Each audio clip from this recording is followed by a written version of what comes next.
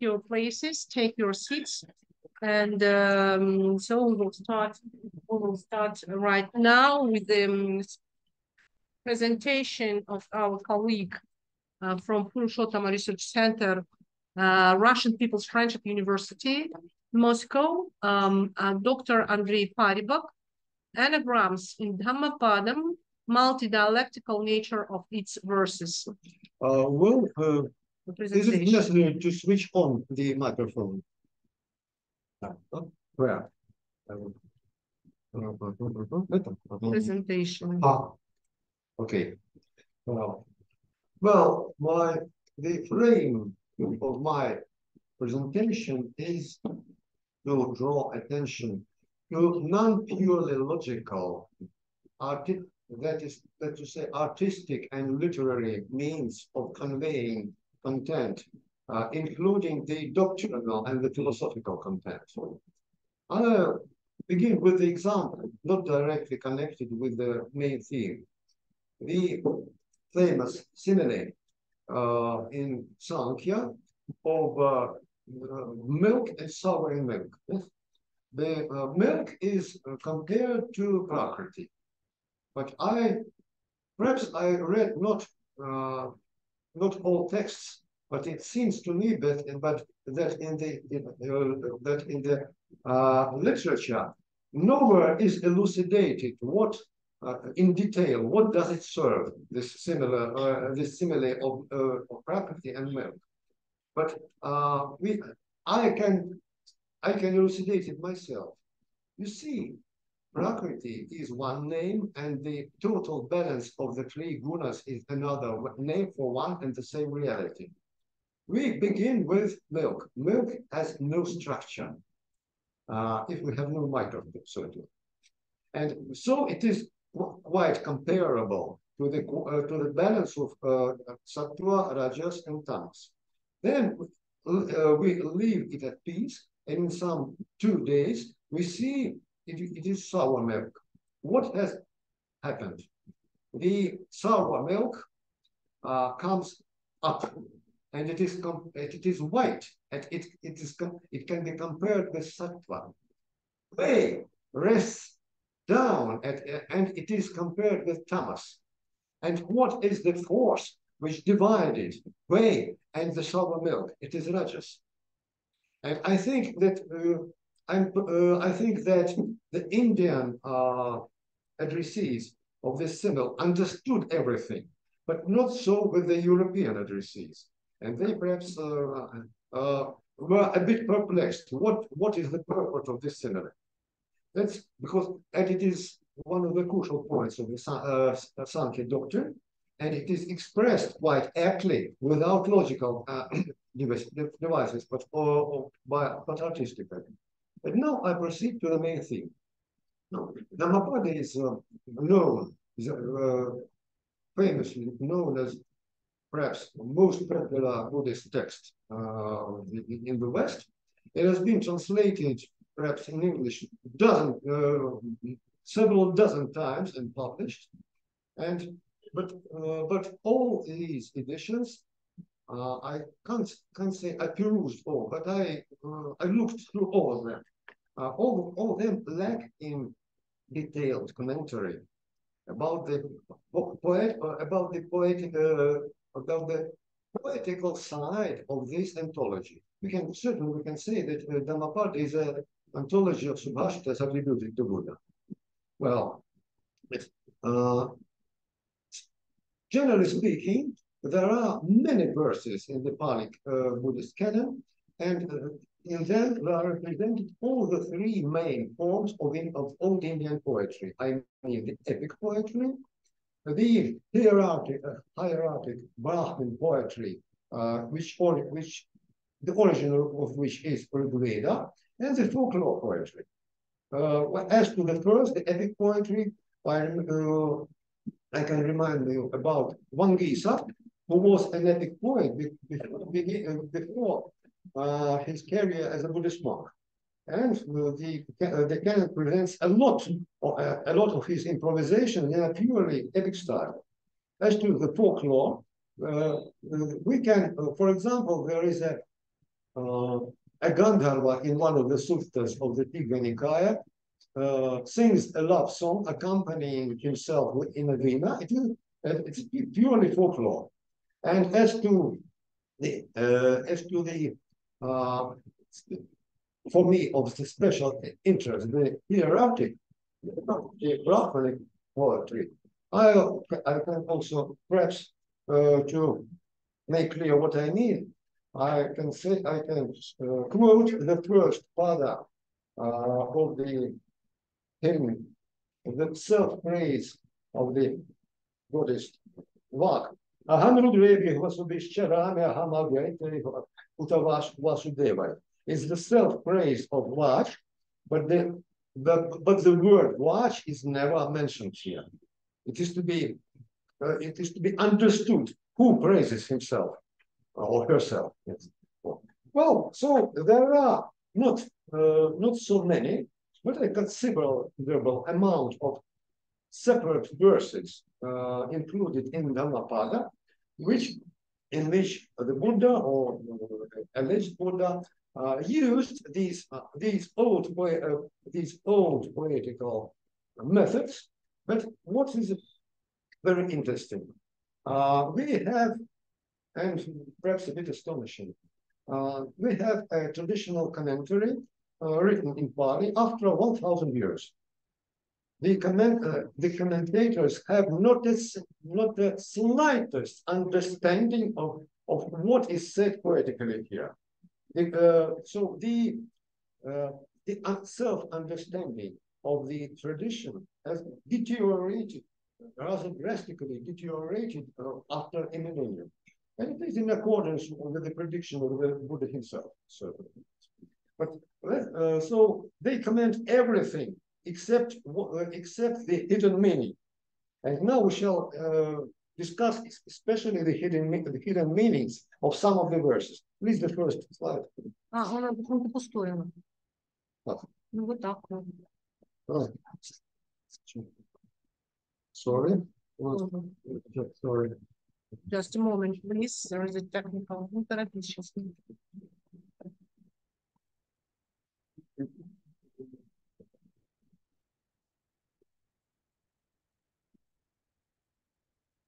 Надо проверить сначала. Да, хорошо.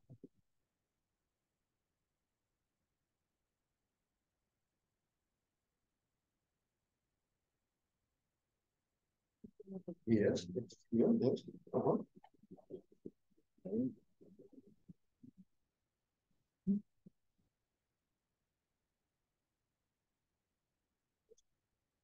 Before proceeding to the examination of my examples, I'll say in general, but it proved to be that Buddha, or the author of these verses, pronounced the individual verses in different old Indian and old Prakrit idioms, mutually understandable in the epoch, which concrete variants of the idiom was used. We can guess or we can prove it by restoring a specific grammatical and phonological variancy of such and such verse, in which, and that idiom was the original, in which the hidden meaning is can't be seen. Sometimes it is Pali, sometimes it is Sanskrit, and sometimes I think it is neither Pali nor Sanskrit, because there existed, for example, purely extant the Gandhari Dhammapada, and there were other Dhammapadas, but my proficiency in Gandhari is rather poor. But I understand Sanskrit and Pali pretty well. So I'll use only these variances, but certainly I have missed something, which was said in other idioms, in other dialects.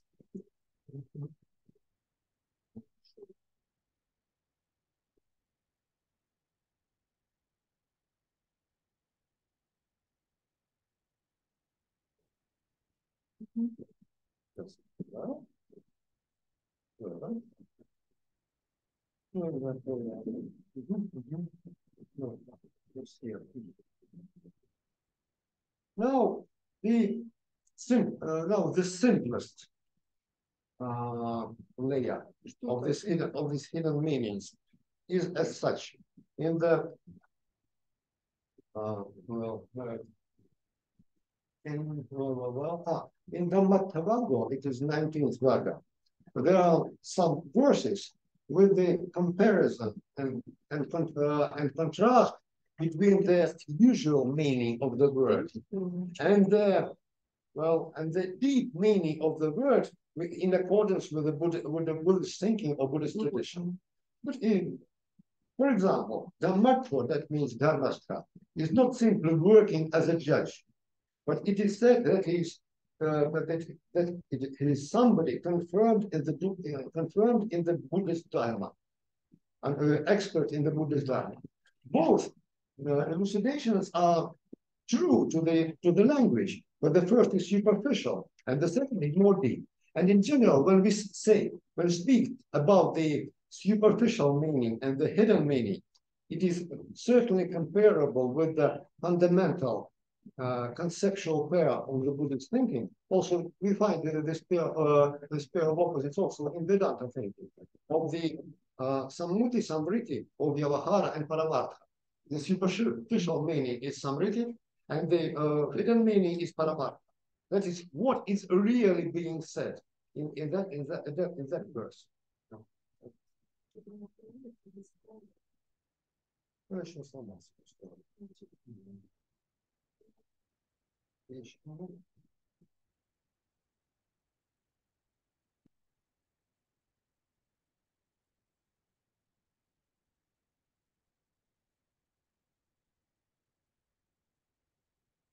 Well, then I said about Dhammapadam.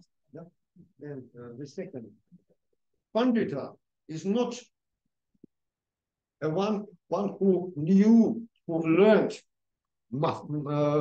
many texts or who knows many. He's not a scholar, but he also behaves wisely and morally with others. And it is the content of the verse. So we know that for millennia, this word Pandita had these two aspects of the meaning. But here we have them in contrast. Then Hera, that's Thavira. It's not at all one trivially having gray hair because of the old age. Because such a person has a true name, Mogajinna, and know that who had grown old in vain, Moga. But who is Hera? It's an elder, not by his physical age, but because he is older in the knowledge of Dharma. And Bhikkhu, the last example, is not considered as somebody who depends on alms, but certainly it is the first meaning of this word, because bhikshu is from Braj. It is yes, from Lebashi, who is dependent on somebody's own bhaga. Then, but according to Pseudo etymology, also the bhikkhu is a person.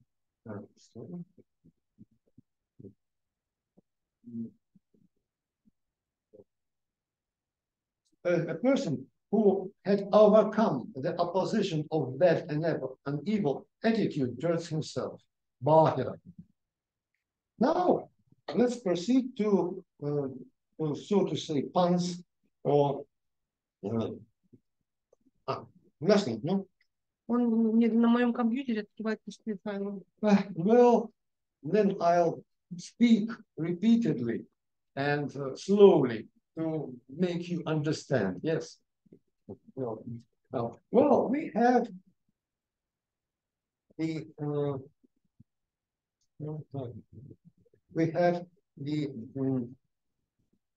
Dhammapada verse 13, first in Pali. Yatha agaram duchannam gukkhi samate vijjati evam abhavitam chittam rago samate vijjati. And English translation. Just as rain breaks through a nail-thatched house, so passion penetrates an undeveloped mind. Well, it sounds quite plausible. But we can ask, why passion and not hatred, dvesha, or not folly, moha? Because all three are the fundamental poisons, according to the Buddhist teaching. But you see, here, Pali suffices because we, let's hear, yatha agaram duchannam, and then rago samati vijjati. So agaram rago, agaram rago.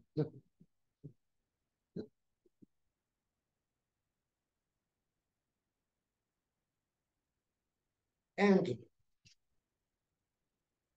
it is expected that one will understand it. Yes.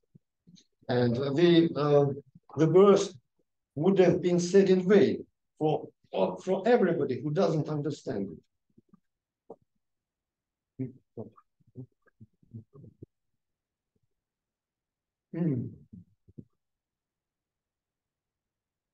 Then, Dhammapada 151, first in Pali, then translation.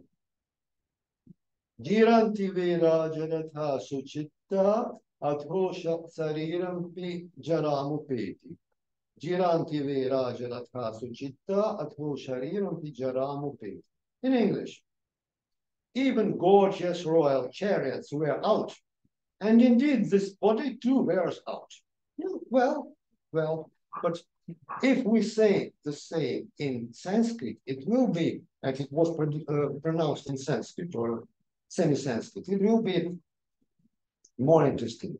Jiranti vairajaratha suchitra atho sharirampi jaramupeti. We have here anuprasa j, r, ch, yes, t, and this anuprasa leads us to the hidden meaning. I'll pronounce it first in Sanskrit. Yatha raja shariranam evameva jara, no, yatha raja rajanam evameva jara shariranam. Certainly, yes, you agree. Yes. Yes. The king is, the old age is king for us having physical body. Now, now with hidden meaning also. First in, and this was pronounced in Pali or in something like Pali. And here we have this pair of verses.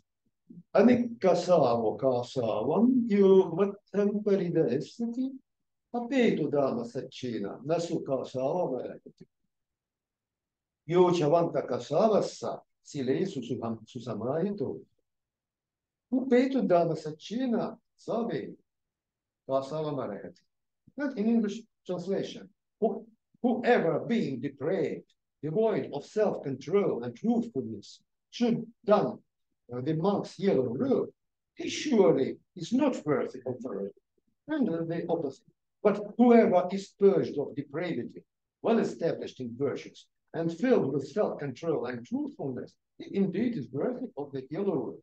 Well, it is purely didactical and almost devoid of any poetical value. But here we have as the sound, not only anuprasa, because not only consonant, but also the vowels are involved. Kasavo, amik kasavo, kasavam, vattam kasavo, susu, te katava marakati. Here we have ka and ka, sa and sa, va and va. And so the hidden meaning is the definition of savaka. That means shravaka. Not almost anybody can be clad in the yellow robe. But who is the real student of the Buddha? It is said here in the superficial meaning. But which definition of which objective? It's in the hidden meaning. Then number 98. Here we shall see that it was initially said, pronounced in Sanskrit. Now, from Pali. Gamiya yadivaranye, ninneva yadivathale, yatharahanto viharanti, tambhu viramanekam. Let's, in English, inspiring indeed is that place where arahats dwell, be it a village, a forest, a vale, or a hill. Let it be so. But it leaves us the opportunity to ask a meticulous question. What explains the choice of such places? Why it is said village and the forest, and not, let's say, a village and the town? Because Buddhist monks visit settlements of different sizes. Or a village and or not a village and the great road leading from a village to the city. Why a vale or a hill and not mountains and plains or maybe bank of a river? We have no answer.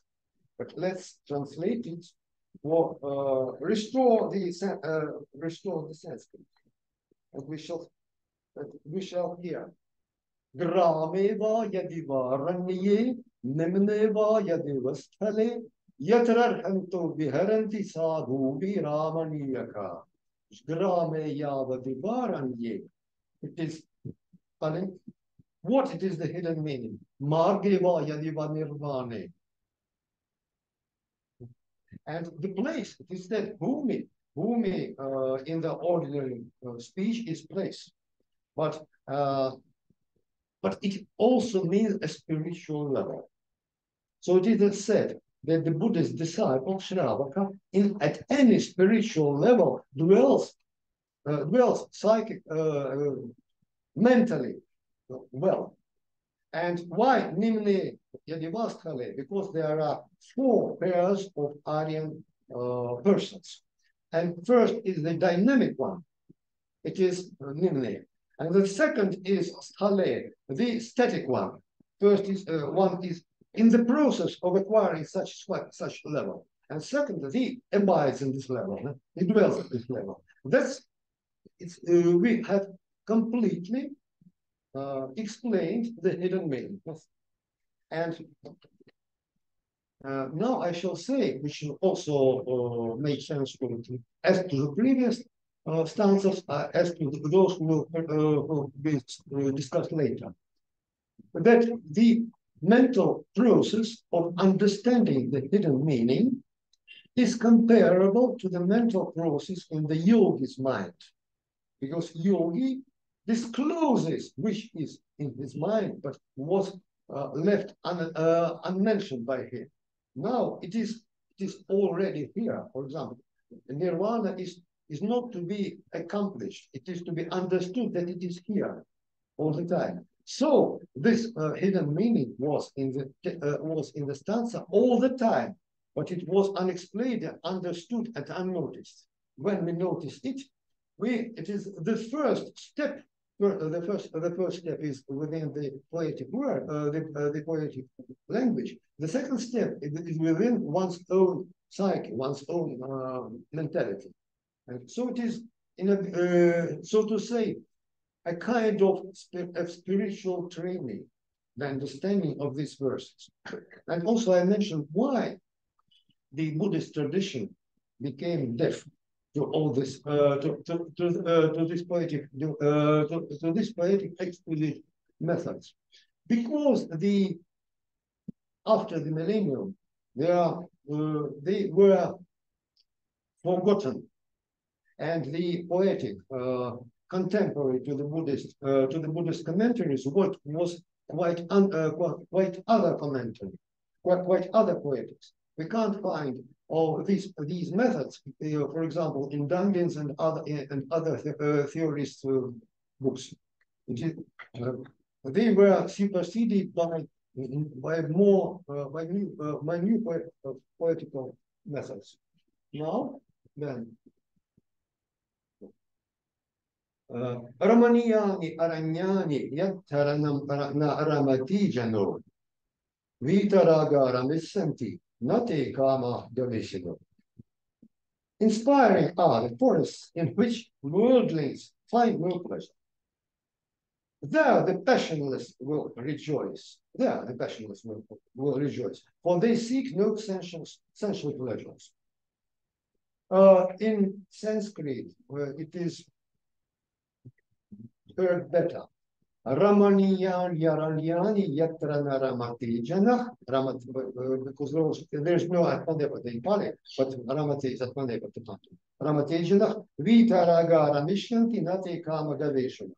And here we have first the complete palindrome, Ramaniyan Yaranyani.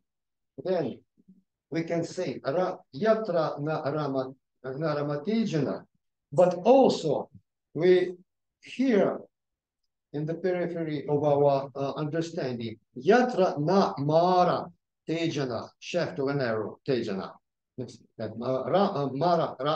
Ramati Rama. So the Aranya, the forest without worldlings, is auspicious for the yogi, because there we have no temptations, personified by Mara, for example.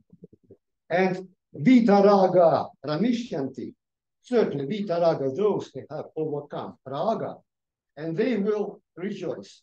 But also Vita Agara Mishyanti, they will open their eyes because they are rid of both of the dwelling of the home and of the raga. Now, the perhaps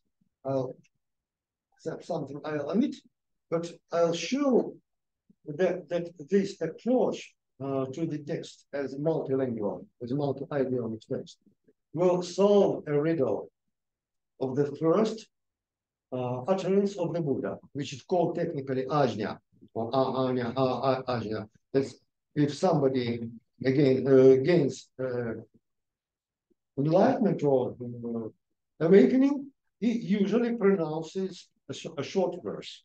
Many of them are kept by the tradition. For what the southern, the Theravada Buddhist tradition says, that according to it says, the Buddha pronounced first after having become Buddha. These are the stanzas 153 and 154. Aneka jati samsaram sangravis samanirvisam gahakarakan gavisantu dukkhadyati punatpanam gahakaraka ditprosi punat geham lakahasi sabati pasuka badga gahakutam visankatam visankaragatam shittam tanharam kayamajjaka. It is now translation. Through many a birth in samsara have I wandered in vain, seeking in the builder of this house of life. Repeated birth is indeed suffering. O house builder, you are seen. You will not build this house again, for your rafters are broken and your rich earth shattered. My mind has reached the unconditioned. I have attained the destruction of grave. Now, who is this house builder? The traditional commentary says it is in Pali, Tanha Vardhaki, that is Trishna Vardhani. But why? It is never said. It is from the just general Buddhist sense. But it is said quite clearly if we restore the Sanskrit, or perhaps quasi-Sanskrit, because it is one digression from the Panini roots of one of the lines. What it is said, first I'll say it in Pali, Gahakaraka Dittosi Punageham Nakahasi. In Sanskrit, thank you. Gurhakaraka Drshdosi Punargruham Nakashyasi. Gurhakaraka Drshdosi Punargruham Nakashyasi. It is evident and prasa with g, k, r. It is raga. Raga is the hidden meaning of this riddle. And what has Buddha said? Raga accompanied him as he wandered through samsara. But now he sees it. And after seeing raga cannot anymore lead to any new sanskaras. Visanskara chittam, he says. It is to be seen directly. And what is expected from the hearer? That he will hear and see the word raga in this line. And if it is the first step to become Buddha, and that is to see not the word raga, but the raga itself. As soon as you see the raga, the word raga, you have convinced that the Buddha says truth, subjective truth, that he managed to do something. As soon as you see the raga in your spiritual activity as a yogi, you become an arhat. And the samsara is closed. So it is, I think that these examples, there are some other of them, certainly, prove sufficiently that the poetical or literary layer of a text is, in a number of cases, indispensable. We need it to understand the full purport of the meaning of the and further it was developed in many Buddhist and many not only Buddhist traditions but other philosophical Indian traditions by using symbols which are not deciphered. I gave the first, it's very simple symbol of the three Buddhas and milk. But also, I'm ready for we will have some time for anybody to discuss another symbol, the symbol of the cook and of the cook, Raja, and 5 skandhas in the Buddhist teaching, which gives in a literary, in a form, not in a logical form, the complete theory of 5 skandhas. It is also not discussed in the text, in the Tattvasaṅgraha, because the author of this text presupposes the aptness of the reader. But this aptness certainly lacks in European investigators, and they do not understand it properly. So this is, so to say, a bridge from philology to philosophy.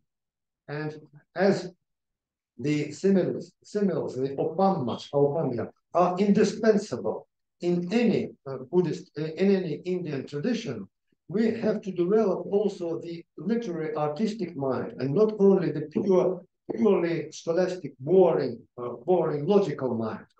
And to confirm it, we have a confirmation will be found in Nyaya. We know such pramanas as anumana and upamana. Anumana is the usage of the logical connections between two items.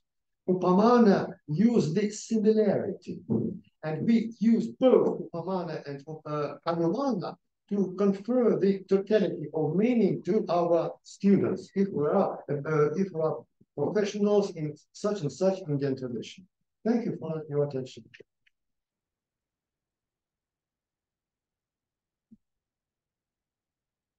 Dhanyawad Andrei.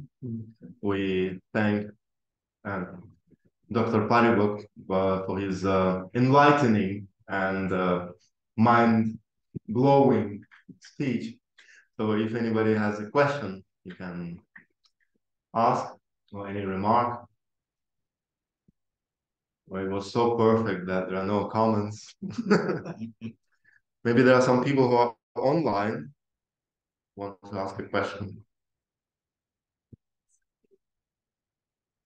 It's a pity that my PowerPoint didn't work. No, it's not a meaningful message. I mean, it's meaningful for the one who sent it, but not for us. Anyway.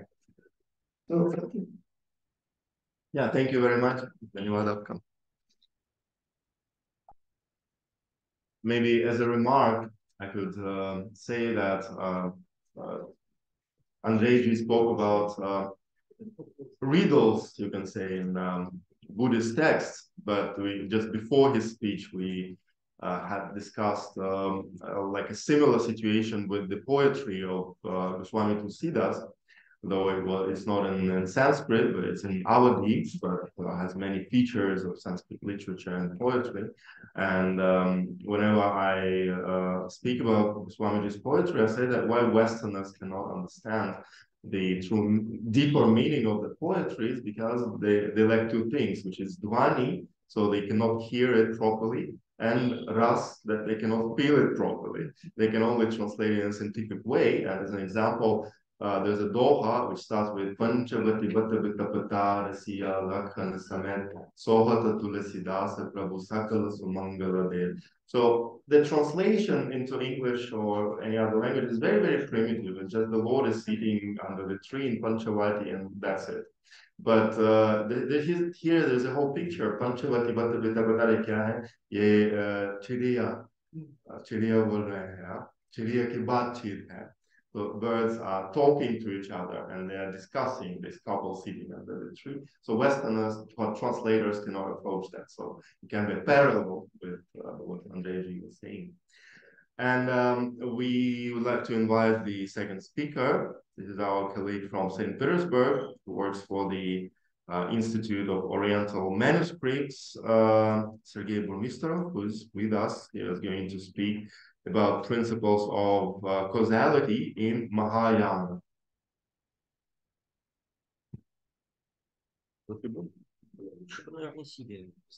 Здесь тоже работает.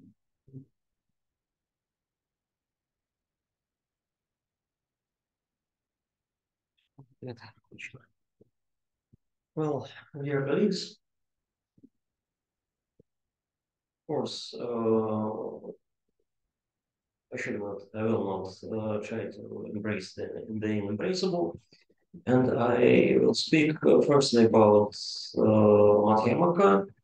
I will touch slightly Yogacharya school, but the main theme will be, the main material will be, of course, Madhyamaka, and namely works of Nagarjuna, Mula Madhyamaka Karika, and commentaries by Buddhapalita, Mula Madhyamaka Vritti, and Śāntarakṣita, Prasannapada.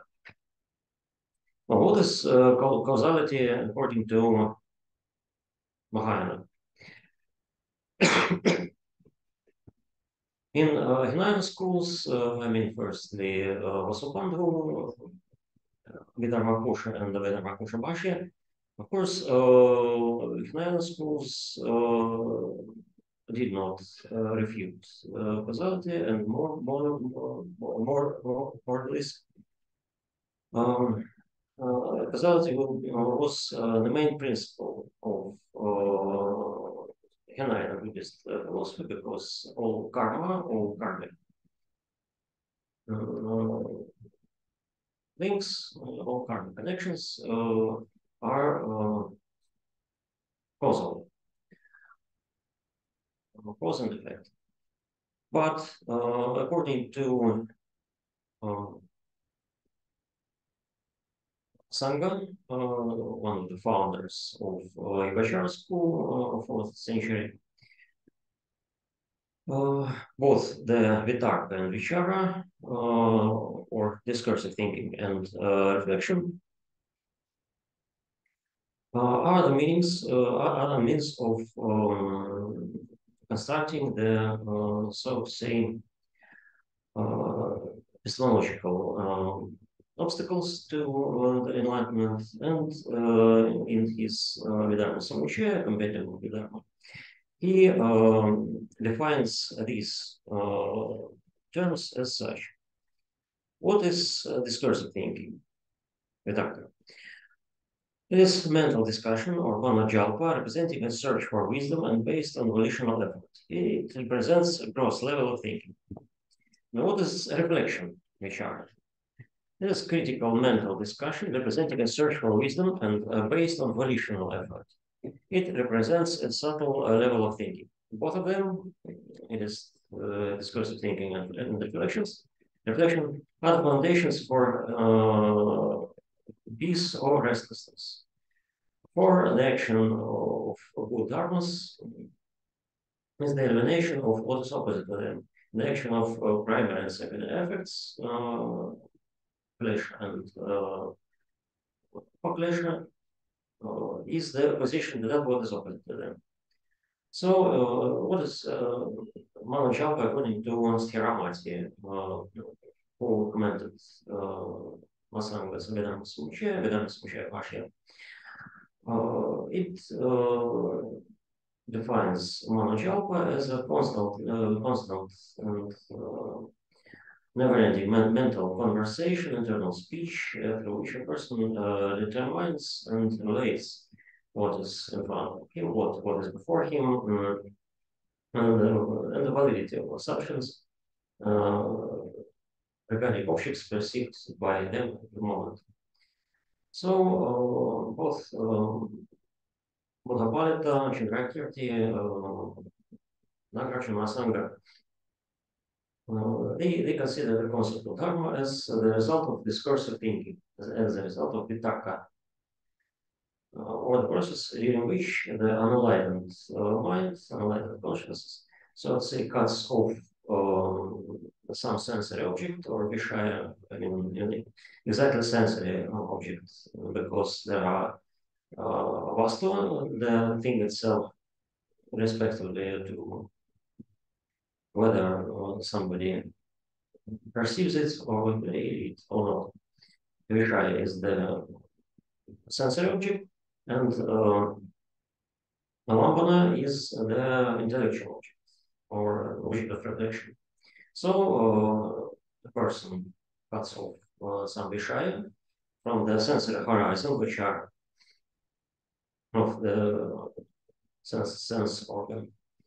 And this is the function of vitakka, and the function of vichara is to construct links, construct associations between relationships between the object, this object, and the other objects.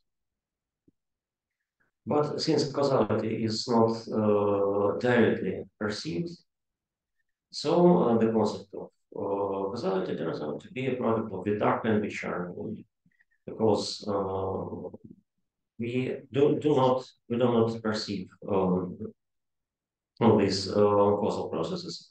And for example, we may, of course, refer to, for example, David Hume, Scottish philosopher, who doubted that causality is real, some real process or real phenomenon. Well, and the main principle, the main law of causality is fixed in Buddhism in so-called Prakrit Samutpada, or the law of dependent origination. And Śāntarakṣita, in the first chapter of this Samutpada, analyzes this term, taking into consideration firstly its literal meaning, its grammatical structure, and its peculiar feature for not only Buddhist but Indian philosophers as well, all other Indian philosophers, Brahmanic philosophers. And how can we understand the components of this complex word? The first component, the word pratitya, the root e, pratitya, means movement, according to Śāntarakṣita, and the prefix prati gives it a different meaning, acquisition, prati, literally. The ending of this word is the ending of gerund. So, according to Śāntarakṣita, pratitya has the same structure as such words in Sanskrit words as bhutva, being, or drishtva, seeing, or anything. However, the use of adjourned is the first component of a compound word is highly unusual in Sanskrit. In addition, in Sanskrit, it's usually used. It's usually indicated some action. The subject that precedes another components of these actions, but in the case of the law of dependent origination, the first thing is the thing that depends on something, and then as a result of this, it comes to being. The second component, Samatpada, is understood by Śāntarakṣita as arising, appearance, manifestation. And in original, in the basic Sanskrit text, he used the word pradurбhava, appearance, manifestation, becoming visible or audible. And the general meaning of the analyzed term according to Śāntarakṣita is as follows. This is the emergence of realities depending on causes and conditions. If we try to translate Bharatiya Samatpada according to the Śāntarakṣita literally, we will get some phrase like this: by acquiring dependence on causes, the emergence of realities takes place. And so the first principle of causal relationships, according to Mahāyāna, according to first of all to Madhyamaka, the first principle is the dependence. If some object depends on B, this causal dependence means that A exists. Because of B, A exists, and if B disappears, A disappears too.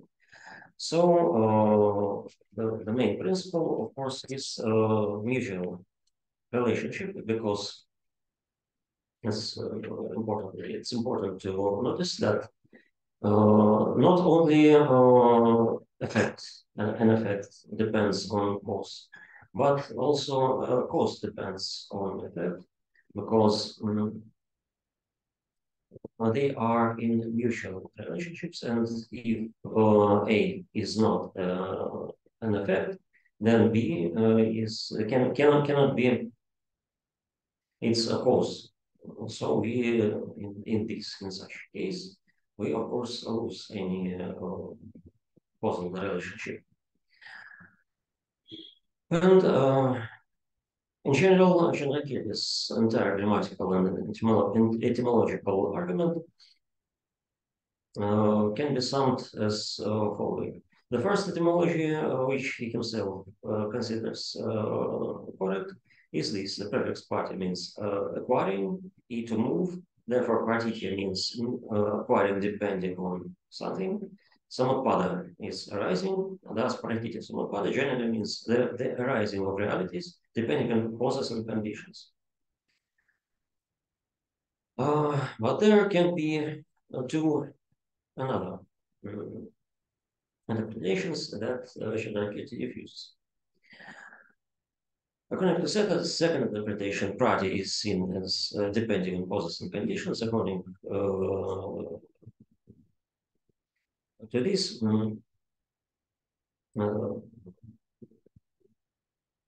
the prati means distributive. It has a distributive meaning. E is a verb meaning to go, to move. And idya is understood as that which is characterized by impermanence. In this case, Pratitya will mean transient, and Pratitya Samatpada will mean arising of temporary things. This interpretation, as I said, is rejected by both mathematical schools, Prasangic and Śāntarikṣita.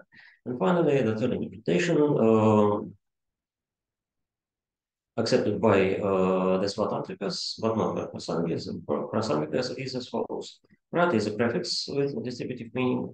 E, to achieve, to acquire, then Pratitya Samatpada means the emergence of realities depending on certain different causes and conditions.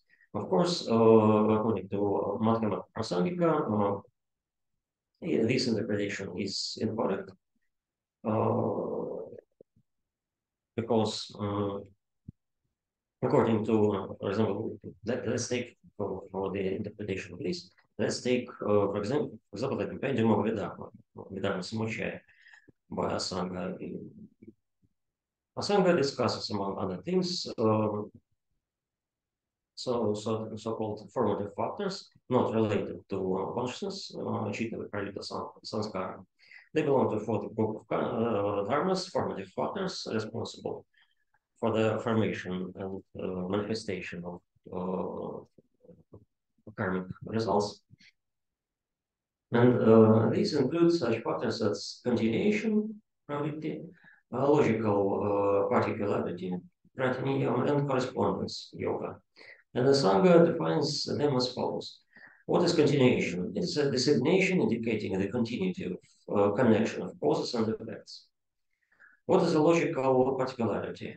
It is a designation that indicating a difference between causes and effects. And what is continuation? It is a designation indicating the similarity of cause and effect.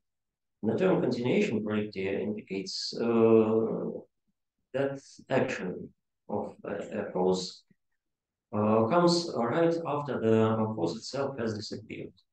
Otherwise,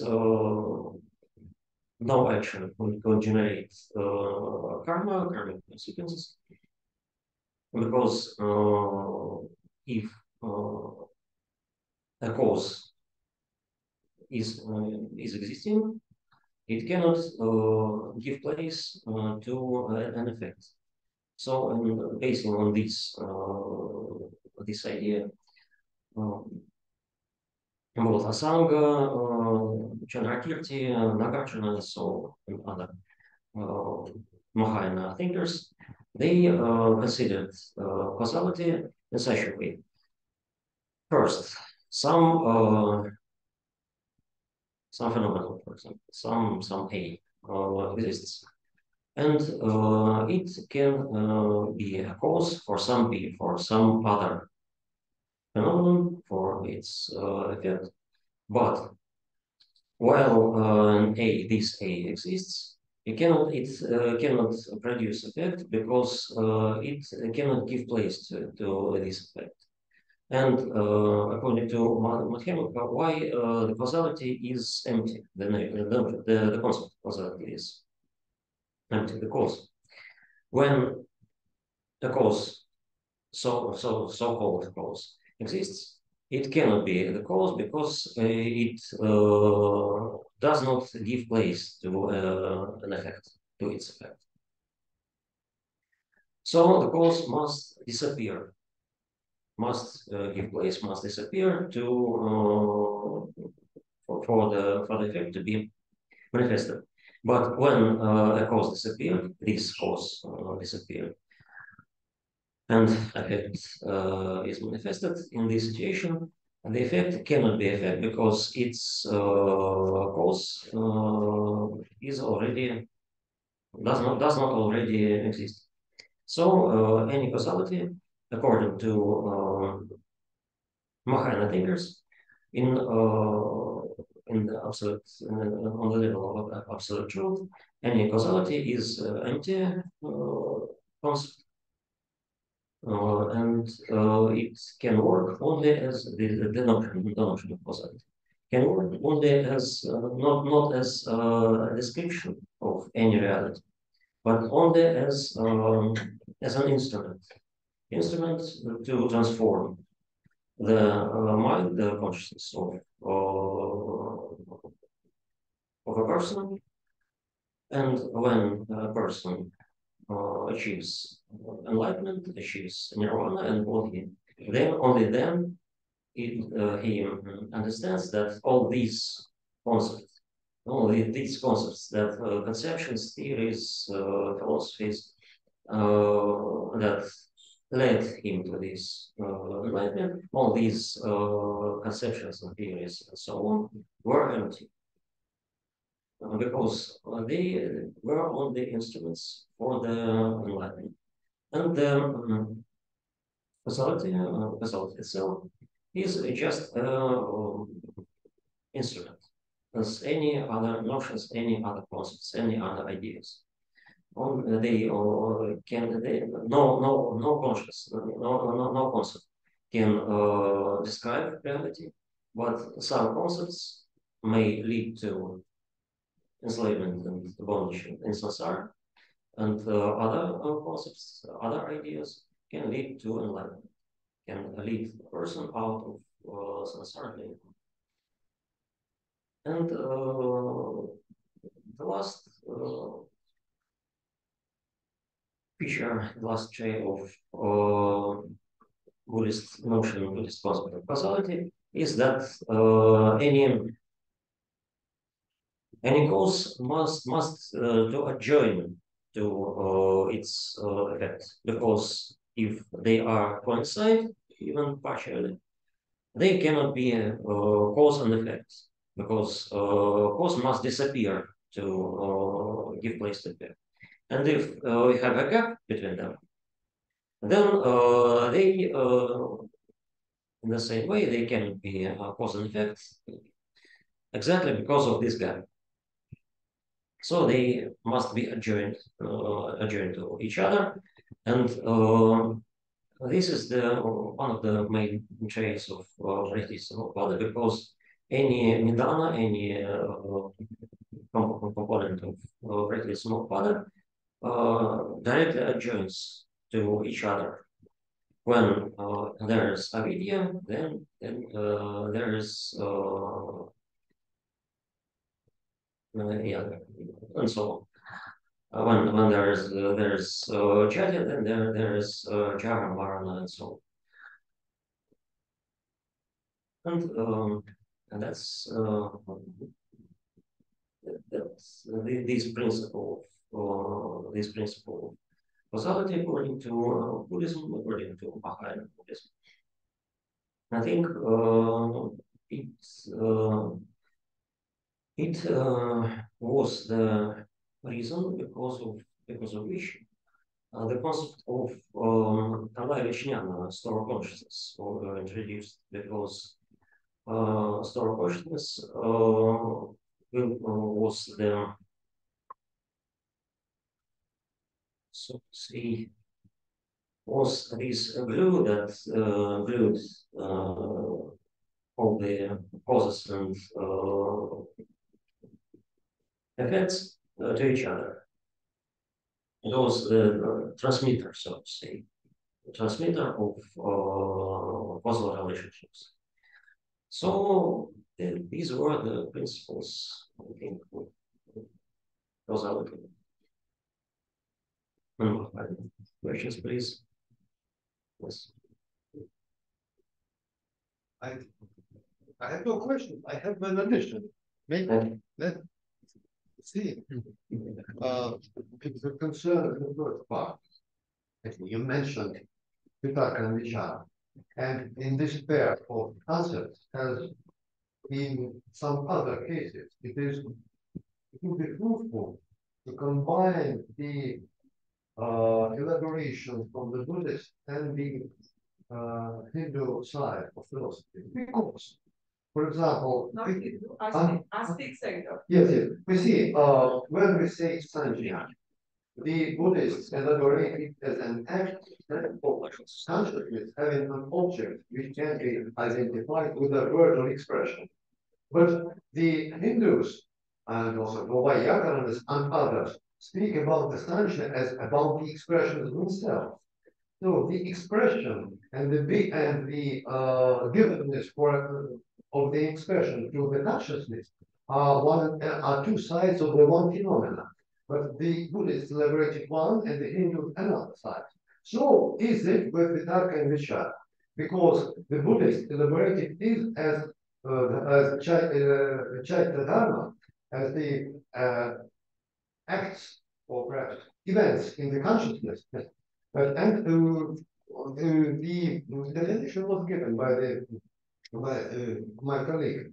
But you see, if we think about the Bhakti Haris theory of the levels of language, so it is quite clear that Vitarka and Vichara are two aspects of the medium bhaj.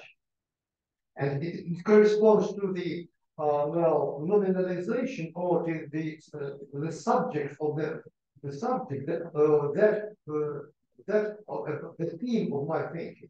It is given by vitarka, but the content of my thinking is given by vichara, and it is the thinking as not necessarily spoken aloud, as speaking, as thinking for me. Yeah, and it elucidates, I think, greatly this concept. And I'm in the process of writing an article about rhetorical vichara because it is blurred in literature. So thank you. No, I said exactly the same because I'll answer because Vitarka really is I will say when I translated some Sanskrit texts when I worked over the Sanskrit text, I translated there are no concepts of manas and buddhi. I translated manas as objectivating mind, objectivating consciousness, and buddhi as intentional consciousness, because manas fixes some object in the horizon, so-called phenomenological maybe horizon. It fixes, and buddhi constructs or puts some relationships between this object and other parts of this horizon. And here the relationships are the same, because Vitarka fixes an object, and Vichara builds links between these objects and other objects. For example, glass stands on the table. We fix by